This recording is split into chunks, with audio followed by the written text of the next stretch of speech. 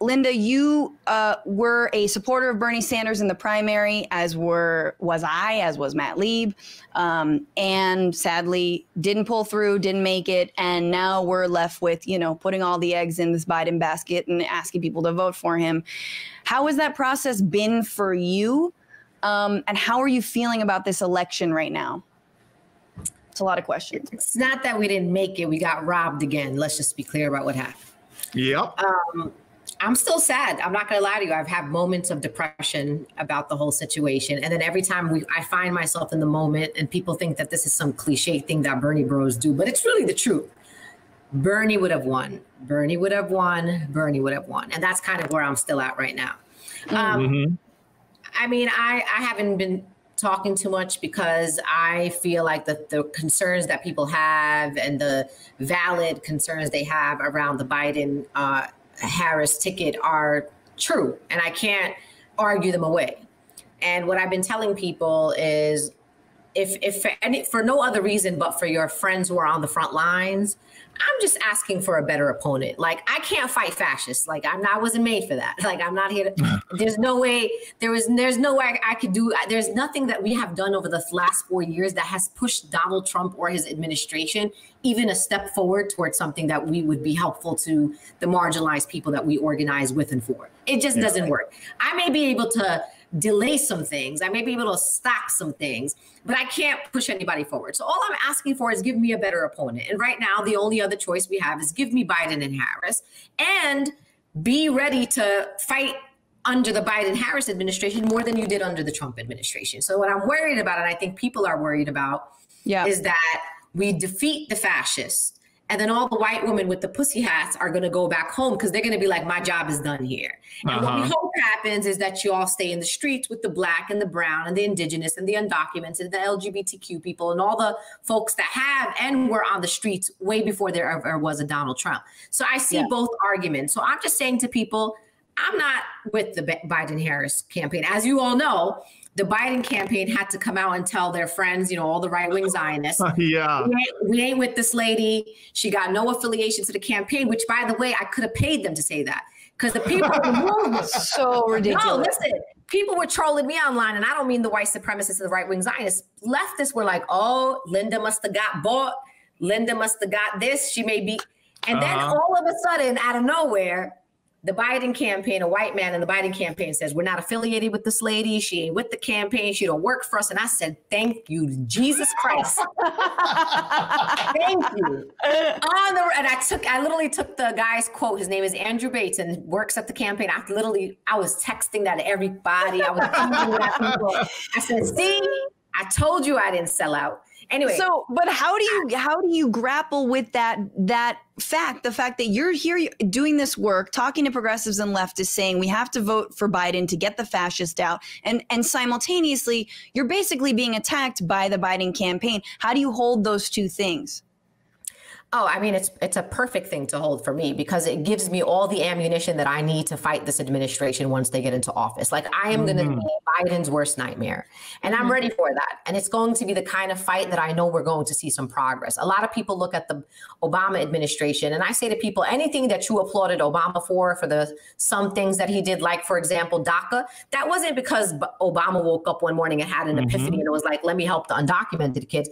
Those kids were chaining themselves to the White House. They were getting arrested. They were doing major civil disobedience, major mobilization. They were one of the most active movements under the Obama administration. Yes. And they got some of the things that they needed. Obviously, they didn't get all that they were fighting for, but there was some progress there. So I'm ready to fight.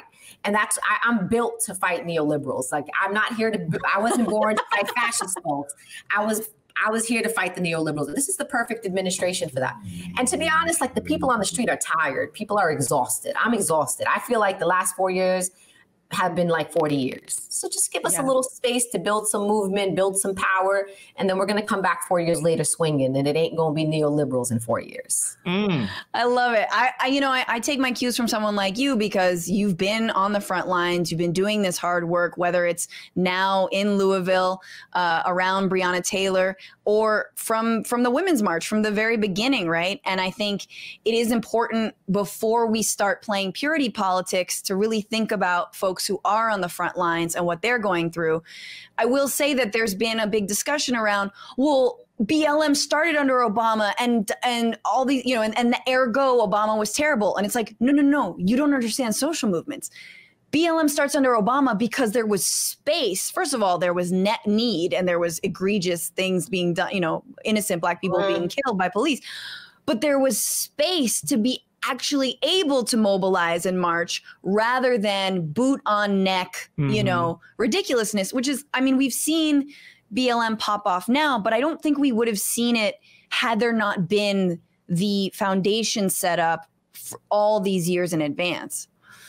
Oh, absolutely. And there have been movements. There has never been really any like end to a movement. I mean, movements are ever evolving. Like women's movement. I mean, we're fighting right now around issues related to women's rights and women's reproductive rights that women were fighting about 50 years ago. I mean, racial justice issues, economic justice issues, issues around the climate, LGBTQ issues, religious freedom issues. Like the movements never end. There's just different iterations of them. And so what I say to people all the time is like, look, I'm 40 years old. I feel like I'm 80. And I just need folks to give me a break. Just give me a break. Give me Biden Harris. I promise I'm going to fight.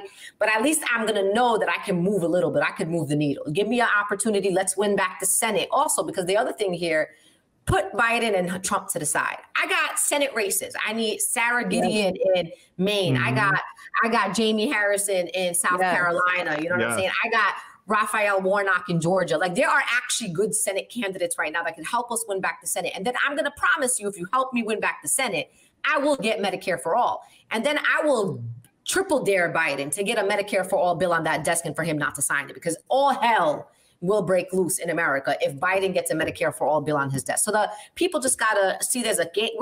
We know how to play chess too. The Republicans have been playing chess for a long time. The question is, are we ready to play some chess? And the Democrats have not played chess. They took over literally a quarter of the federal judges on the benches have all been appointed by Donald Trump. Yeah. They got the freaking Supreme Court. And you know what? They're sitting back. They're all like, we got what we wanted. They don't even care about the presidency right now. They're like, take it.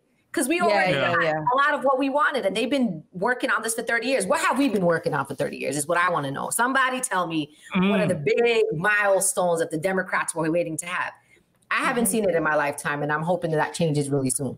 It's just hard because when you're the party of life, which I believe Democrats generally are like, hey, we believe in life, living. Doesn't mean we're pro-life. We believe in choice. But like, we have a lot of issues, whereas like the party of death is very simple. It's like money, money, money, death, death, death, simple. You know, like, that's why, like they're very tunnel vision about it. Yeah. We've got a whole lot of issues to work out. But I do think, you know, Biden's doing more events, and he never ceases to disappoint me in his performance. I'm just going to be real. Like, it's so hard. It's so hard to watch him. I don't think it's hard because I'm not as offended politically by him, but I'm like, just one answer, just stick one landing, just do something that's a little bit inspiring. And I don't get that. But once again, like the alternative is not a real alternative for me. I mean, it's the position that we were put in.